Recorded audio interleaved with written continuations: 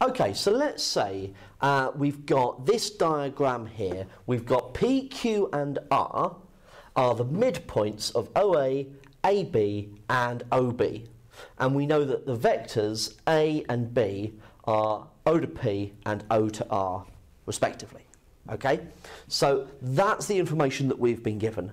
And what we need to do is to find, in terms of A and B, each of these vectors.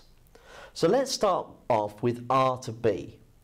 Now that means that we need to get from there to there. Now we know to get from O to R, it's just B.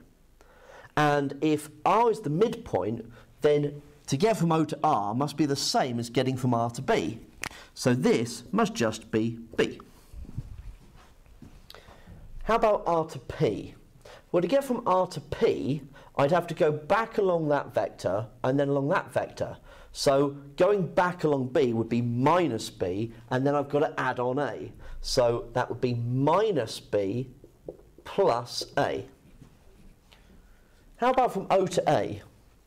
Well, if I know how to get from O to P, that's A, then P to A will just be another A, won't it? Because that's the same. So it's A plus another A. So that'd be 2A. Now how about B to O? Well, B to O, I know that O to R is B. I know that R to B is B. So to get from O to B is 2B. So to get from B to O would be minus 2B. How about B to A? So from B to A. Now I don't know either of those two vectors, so I'm going to have to go the long way round. So I know that to get from B to O, that's minus 2B, because I've just worked that one out. Minus 2B, and to get from O to A was 2A. So minus 2B plus 2A. Okay, so remember, vectors are just instructions of how to get from one point to another. So B to Q. Now B to Q, now that's a bit of a problem because I don't know what that vector is. However, I do know that Q is the midpoint of BA. So I know how to get from B to A. I just worked it out. So I know how to get from B to A. So I need to go halfway along. So it'd be a half of this. So that must be a half of the minus B, half of the minus 2B rather, and half of the 2A. So that's how I get from B to Q.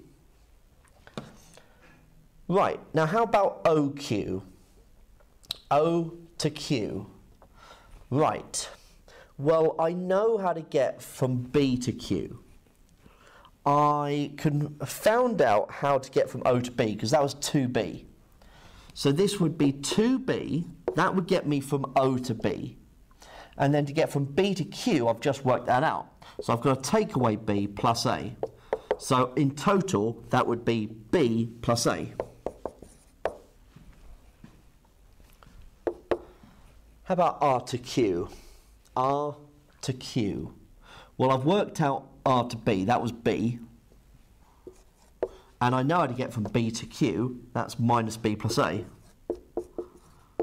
So that means it must just be A to get from R to Q. P to B. P to B.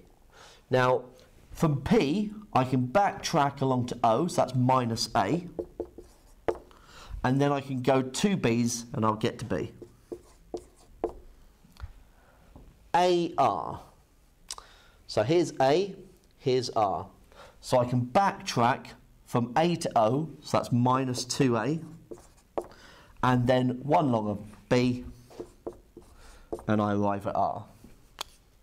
Okay, so that's how we can work our way around one of these diagrams.